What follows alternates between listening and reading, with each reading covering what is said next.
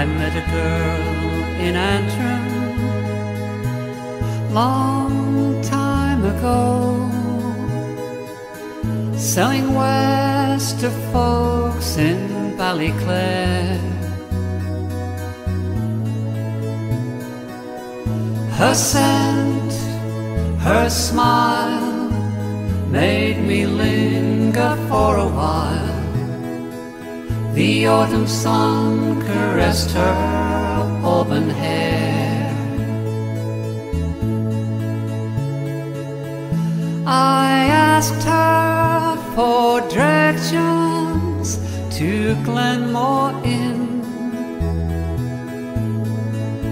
Then I bid her farewell.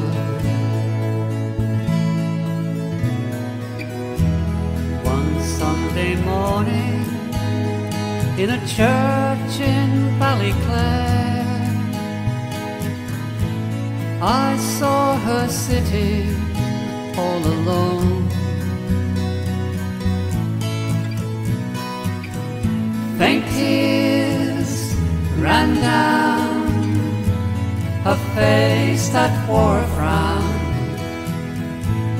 as she relived sad times she'd known. I offered her comfort, then walked her home.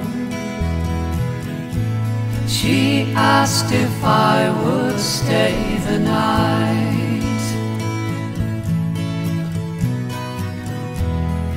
Somehow she weaved her way inside my heart. We shared our dreams from yesteryears. Months passed like days. We journeyed through life's maze. We reached beyond our hopes and fears. One dark day in August, she said goodbye, for reasons I will never know.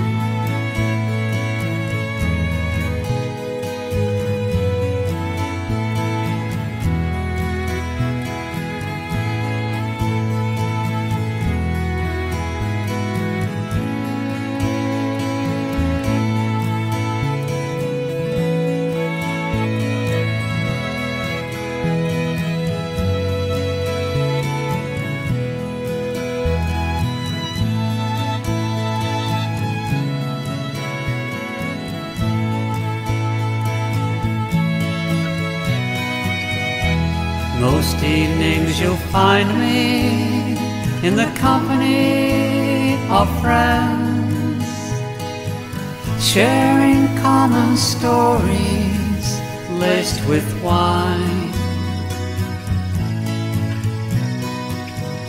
Old wounds run deep and leave their mark